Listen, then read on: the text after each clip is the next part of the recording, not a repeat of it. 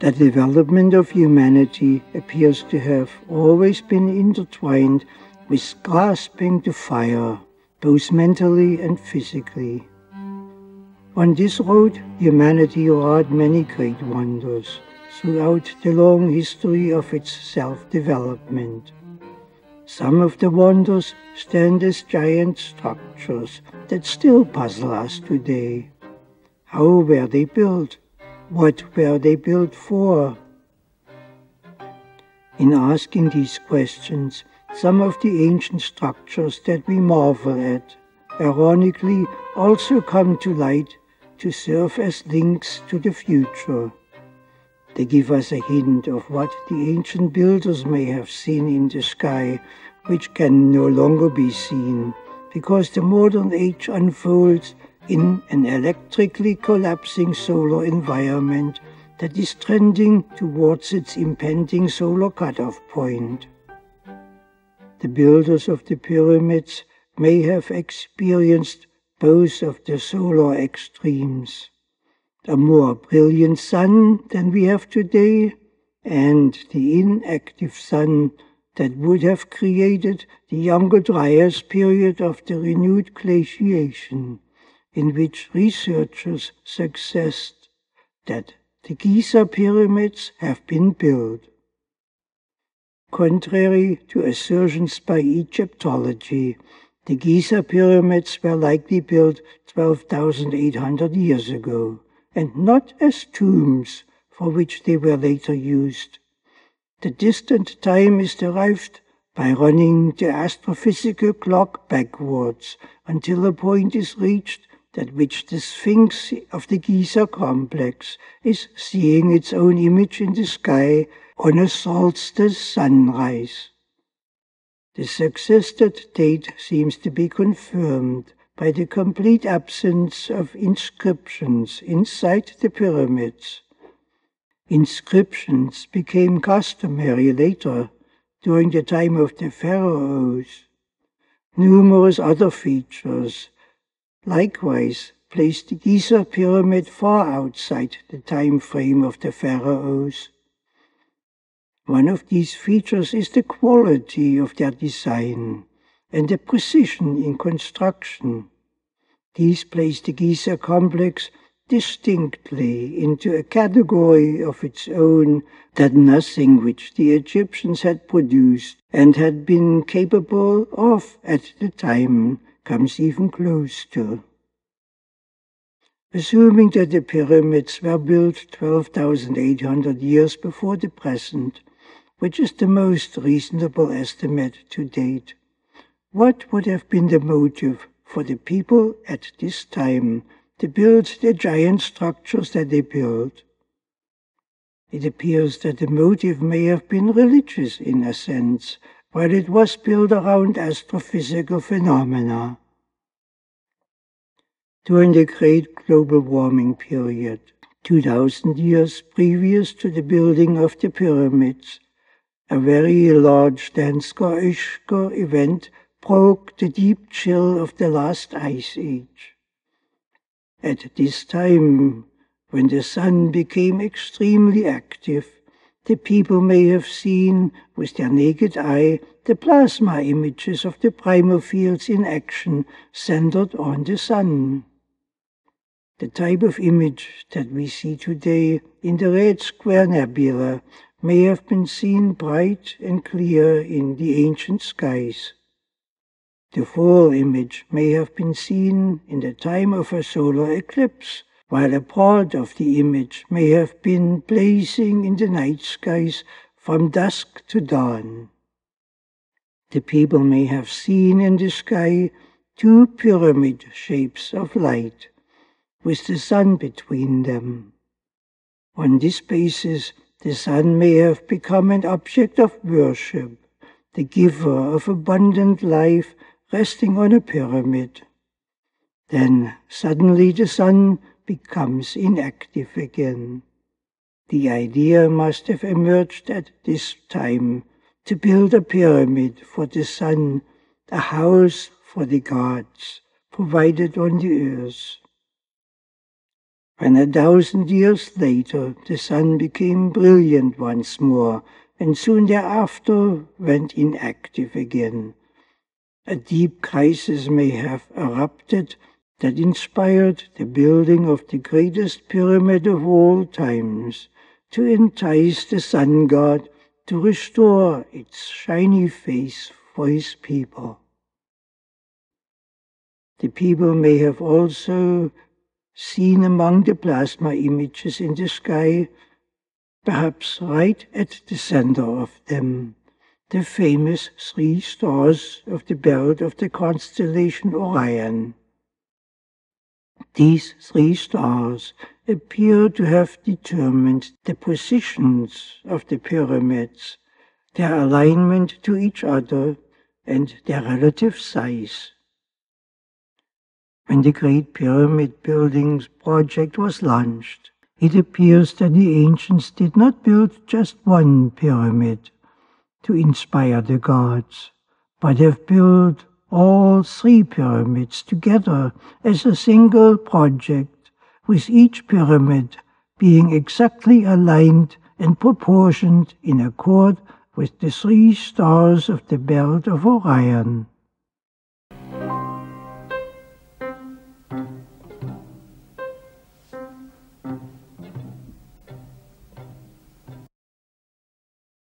In this manner, the pyramids of Giza stand for us as a silent testimony that the brilliance of the sun is not a permanent feature, but is a fleeting phenomenon at times, which once had inspired a monumental response by a nation to get the shiny face of the sun back. The pyramids also tell us another significant story. The evident fact that the Giza project was built 12,800 years ago is important, as it tells us that the region in which it was built was biologically sufficiently strong to support a large population.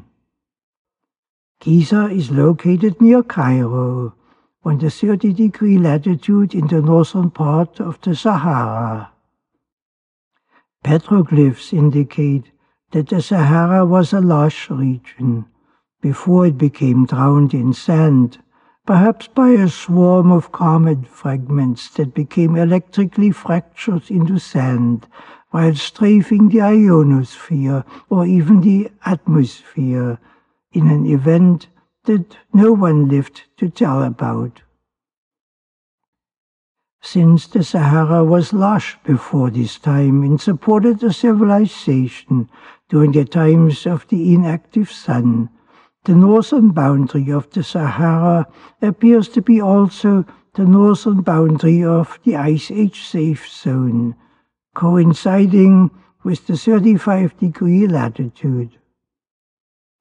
The safe line stretches across California in the USA, north of Los Angeles, and from there through the middle of the Mediterranean Sea and into the east. It cuts through the middle of China near Liangchuang and through Japan south of Tokyo. Anything north of that, typically along the 40-degree line from Beijing to Madrid to Philadelphia, was permafrost country during the last ice age. This means that large portions of the Earth become difficult, if not impossible, to live in during the solar inactive times. This includes primarily Russia, China, Canada, the USA, and Europe, which share a common problem and thereby are natural partners for building the required solution. If a solution requires to place agriculture onto the sea, since land is scarce in the tropical areas, a perfect zone exists for doing this right along the equator. A narrow zone exists along the equator that is free of hurricanes. Placing agriculture onto floating modules there, made out of basalt, and produce the nuclear-powered automated industrial processes is probably more easily accomplished than greening the Sahara in laborious manual operations. The same is evidently also true for the automated production of complete houses as a necessary and free infrastructure to mobilize our humanity. Some protests may be heard here that this is too hard to do. If the people of a small culture, as far back as 12,800 years ago, were able to mobilize the economic resources to cut 4 million stone blocks out of the bedrock, weighing several tons each, transport them to the building site, and to place them with precision on a structure with a steep slope reaching 480 feet into the sky. In comparison with that, the building of bridges across the oceans with floating agriculture attached in floating pre-manufactured houses and cities is small stuff in considering the power of high-temperature automated industrial processes that we now have, motivated by nuclear power.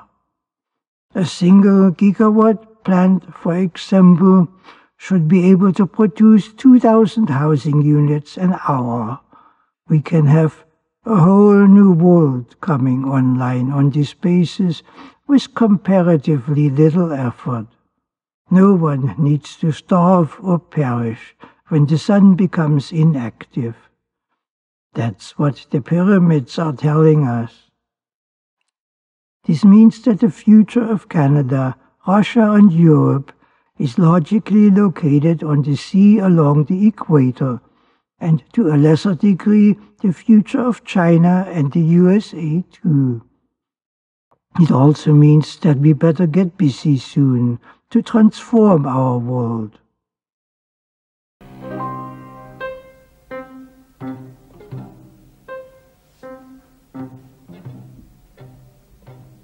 Another large construction project from ancient times tells us a similar story. The Stonehenge project, like the pyramid building project, reflects features that the ancient builders must have seen in the sky, as the features that were constructed replicate critical aspects of high-powered plasma physics that were only recently discovered in laboratory experiments.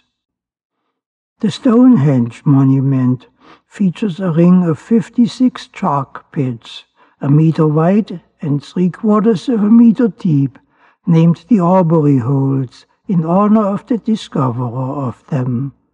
Their purpose remains a puzzle, unless one connects them with the sky. It was discovered in a lab experiment published in 2003 that a solid beam of charged particles tends to form hollow cylinders that may then filament into individual currents. When observed from below, the pattern consists of circles, circular rings of bright spots, and intense electric discharge streamers connecting the inner structure to the outer structure. The maximum number of the filaments has been found to be 56. Another experiment shows that the concentrated plasma that flows between the two complementary bowl structures of the primer fields forms a ring of 56 distinct plasma filaments, which in the real world, under extreme conditions, appear to have been visible in the sky. It has been noted that over long distances, the filaments merge into groups of 2 or 3, as can be seen in this image of the supernova 1987A. This image shown here is giving us a cross-section view of a strong Birkeland current flowing in space. In another experiment, a more perfect cross-section image of a very high-powered plasma stream has been recorded that shows the structure of the 56 plasma filaments self-aligned into a circle, and streamers flowing into other circles, and so on. It is surprising to note how close the layout of the Stonehenge monument, built so long ago, matches the plasma flow pattern that became visible only recently in experiments produced in the laboratory. The surprising similarity that we find in these two cases suggests that the plasma flow pattern that had been seen in the sky in ancient times, probably 7,000 or 8,000 years ago, in times when the interglacial sun was at its peak power level.